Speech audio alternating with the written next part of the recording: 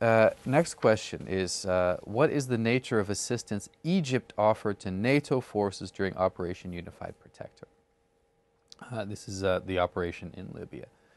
Egypt didn't offer direct military support to the alliance, but I think what is clear is that the Libya crisis made it obvious to everyone that if the international community didn't take action, there would be a massive humanitarian crisis. There would be a massacre.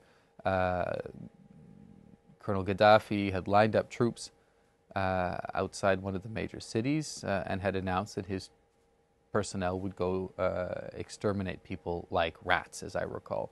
And considering his history, this was no empty threat.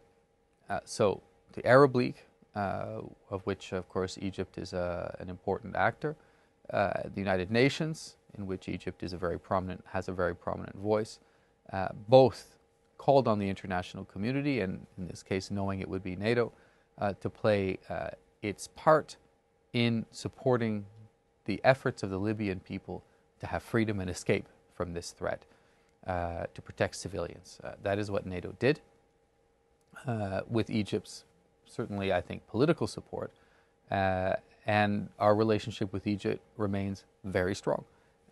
We are in fact in discussion with Egypt precisely on strengthening the Mediterranean dialogue, and Egypt has an active and obviously very important voice.